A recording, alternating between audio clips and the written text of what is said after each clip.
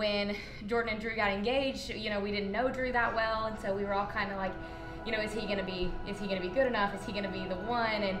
And we met Drew, and I don't know what it is about Drew, but all of you kind of touched on it. It's like he said one word, and we were all like, yup. He is a good one. Like, we were like sold.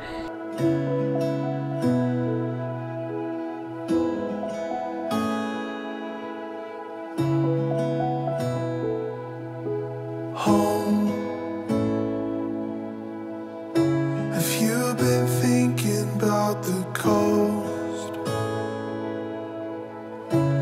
You're all I've been thinking of.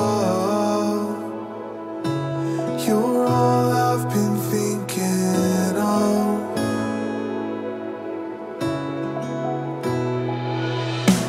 Cold. When you feel tired and alone,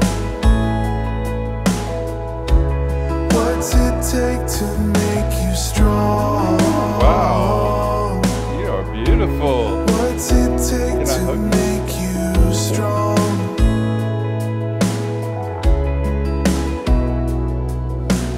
I was running, hiding, fighting, trying to find a place to go. My only love. I was fighting, felt divided, searching for a path to follow. My only love. Oh, you were with me all along.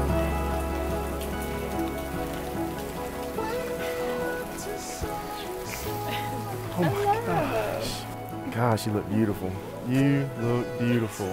Oh my gosh. Wow. If you're not an angel, I don't know what is.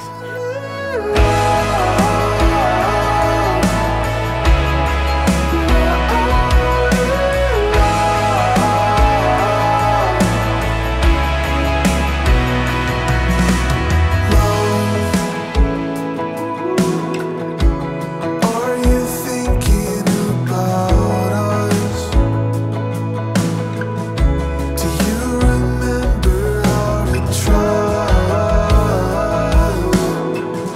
Do you remember how it was?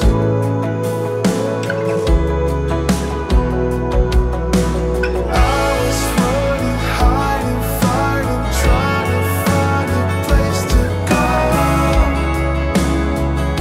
My only love. I was fighting, felt divided, searching for a path to follow. My only love. Jordan, here's what I would say is the way you like love Drew and like care for him, and I've seen you even like defend him, and that means the world to me.